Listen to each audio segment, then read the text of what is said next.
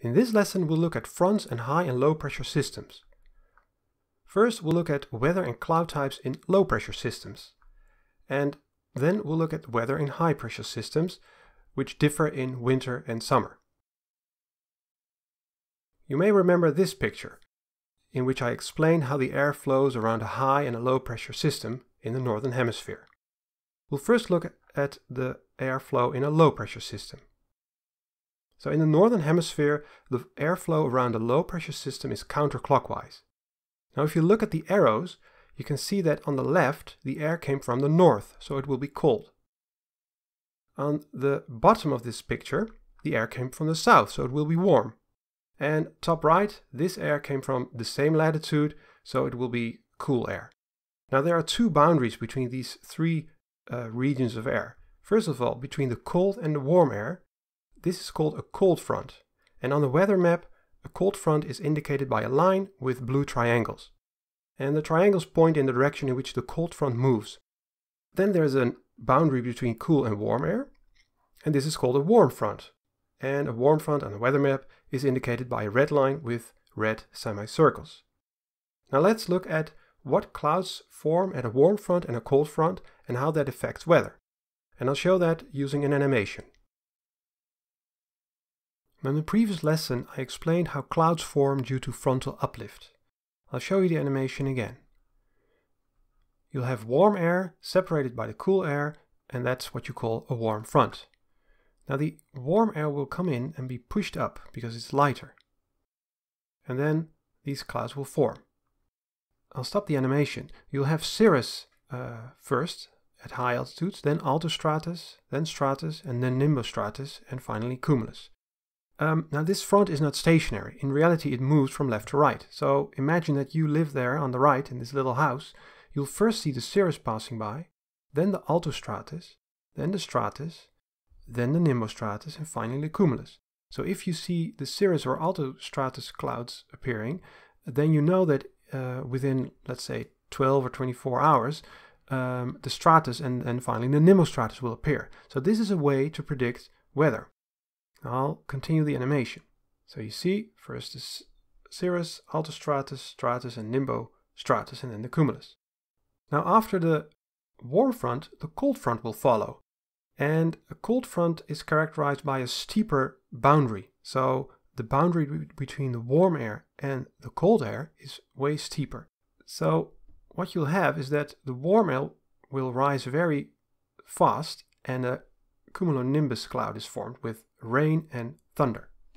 In a low pressure system, first you'll have the warm front and then the cold front, but the cold front tends to move faster than the warm front. So it catches up with the warm front, and what you get is something which is called an occluded front. Now a cold front tends to move faster than the warm front. So at a certain point, the cold front will overtake the warm front and it will push up the warm air between them. And as a result, the nimbostratus, which is characteristic for the warm front, and the cumulonimbus, which is characteristic for the cold front, they kind of mix, as you can see in this picture. So you'll first get the rain, the lots of rain from the nimbostratus clouds, and then almost immediately this will go into the heavy rain, hail, thunder from the cumulonimbus clouds. This is what it looks like on a weather map. You can still see the warm and the cold front, but near the center of the low you can see the occluded front. It's called an occluded front because the warm air is shielded from the low, so it's occluded from the low. Now in high pressure systems or in anticyclones, the weather is different. Remember that a high pressure system is characterized by descending air. Now before we had air that went up, so it went up, the pressure went down, and the temperature went down, and you got condensation. With descending air you get the opposite.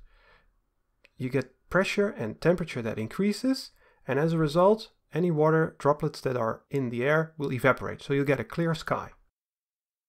And this is a satellite image of such a high pressure system near the south of Australia, and you can see clearly that there's a clear sky in the center of the high pressure system.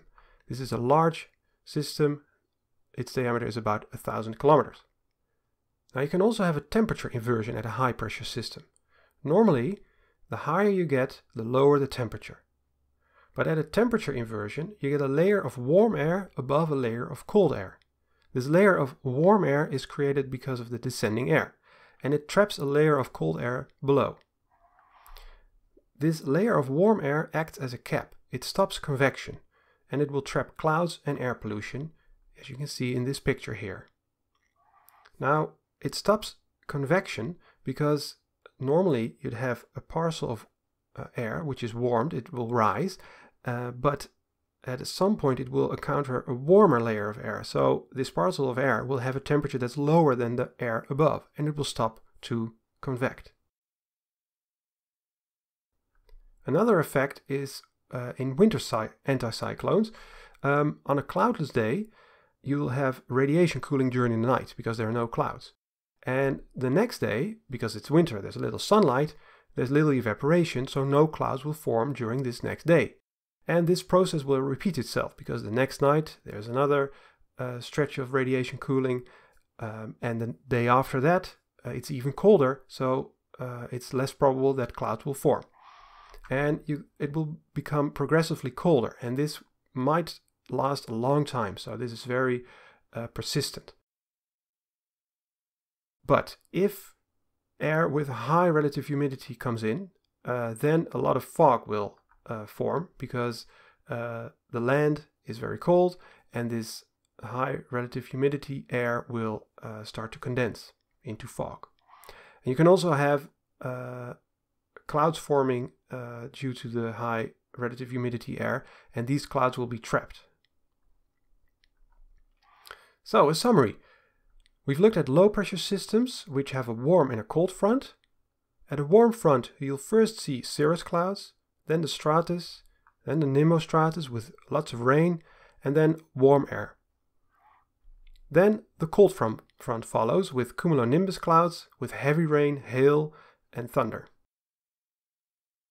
And an occluded front can occur when the cold front has catched up with the warm front, the warm air is lifted off the ground, and here the nimbostratus and cumulonimbus clouds will follow up on each other very shortly. And in high pressure systems there is fair weather, but there's an inversion possible with dreary weather situations. Thank you for watching.